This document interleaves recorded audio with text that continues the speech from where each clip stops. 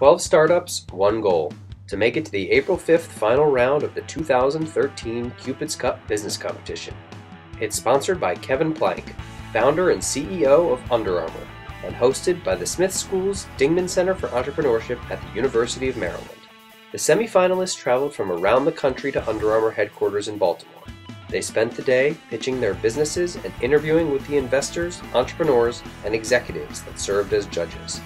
All knew a spot in the finals offers a chance to win $70,000 and the ultimate prize: exclusive access to Plank's network for an introduction that could catapult their business to the next level. The day started with teams delivering their pitches to judges in 2 rounds, split among 3 rooms at Under Armour's Innovation Studios. With each room showcasing new products and technology, just being at Under Armour was inspirational. The fabric of Under Armour is innovation and technology, and so I think for all of the companies to pitch their businesses while surrounded by the kind of entrepreneurial story that Under Armour is just fits perfectly. Even with the colorful surroundings, the entrepreneurs stayed focused on their 8-minute pitches and 4 minutes of tough questions from judges. David Marriott from Cover Play Audio. There's something exciting about getting up and telling people about your business, especially to professionals who have done this. They had great ideas. In fact, I came away with names of people to call from the different judges. They had a lot of great advice for us. I think it's a great opportunity just to be here. It makes me define better what my business does, what I need to do to be successful. It's been awesome. The entrepreneurs had a chance to do some valuable networking at lunch. Phil Weiner from Earthstarter. I thought today was an educational experience, and this is our first competition, so the ability to network, especially with guys from the innovation team at Under Armour, is amazing. Then it was off to the afternoon's lightning round. Semi-finalists each had 1 minute to deliver their company's elevator pitch in front of all 12 judges. This was followed by a round of one-on-one interviews. The experience was a bit like speed dating, with teams rotating to the next table when a buzzer sounded.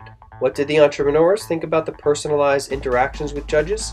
Intense, in a good way.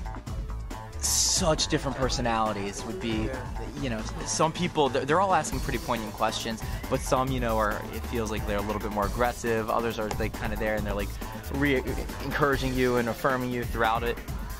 The judges then had an hour to deliberate, weighing their impressions from the lightning round with scores from the morning pitches. Meanwhile, the entrepreneurs had a chance to meet Kevin Plank and even deliver an impromptu final pitch. They gathered around Plank to listen to his words of wisdom on building a business and advice on the competition. The one thing that will come across in this competition or any other, it's not the competition. The competition is your business, your competition is your customers.